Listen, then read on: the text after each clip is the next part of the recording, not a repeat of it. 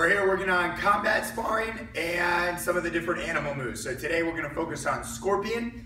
Scorpion, deadly thing about the scorpion is its tail and the poison in it. So when I do scorpion, what I wanna do if someone's in a similar position like this, or even sometimes they'll hold the stick up or they'll hold the stick like this, like they're getting ready to block. A lot of times what I'm gonna do is I'm gonna flip my palm. So I go from this position, which is more neutral, to this position, and now I'm trying to sweep up, like I'm gonna try to hit right underneath their palm. So I'm just trying to catch up. A lot of times you'll see what they're doing. If I'm aiming at their hand, they're either gonna do this, or they're gonna pull their hand back, or they'll open their hand, and then depending on that reaction is where the next strike comes in, which is my true strike.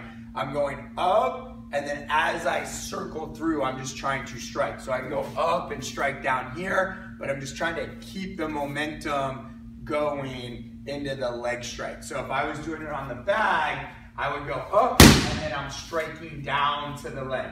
So up, around, and then strike there. So that's more of like a leg strike, like I'm trying to use my tail to get it up, and then I come through and I stab them there. So from behind, I'm going up, and then I'm coming through and I'm striking.